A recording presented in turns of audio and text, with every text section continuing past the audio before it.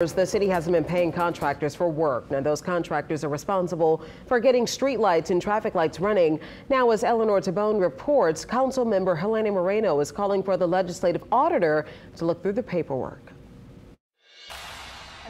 Back in February, Eyewitness News sat down with Sarah McLaughlin-Porteous with the city's Department of Public Works. We had a 3 or 4 month gap where we did not have a regular streetlight repair and maintenance contractor. So that, just the number of outages just continued to grow and grow and grow. Fast forward to today. Sometimes it's because our vendors say that they haven't been paid and that they paid their workers and they don't have the ability to continue. The City of New Orleans gets contractors to fix the traffic and street lights. And we'd like to have a lot more contractors, bidding on our work. We had a contractor who did traffic lights, All-Star Electric.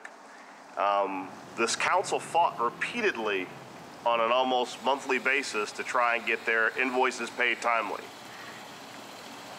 And despite our best efforts to fight our own city to get their payments timely, they walked.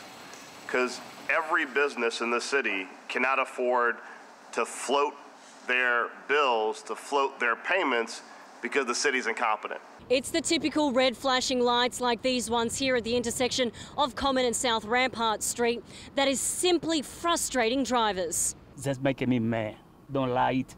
Every time the traffic is too hard. I have friends who work who are afraid, literally afraid of crossing the streets just because of the street lights being out. It's actually embarrassing that I have to call in the legislative auditor to really get in there and dig through everything to find out what is so wrong with the city of New Orleans, why we cannot get the basic stuff right of paying our vendors. It's definitely a challenge.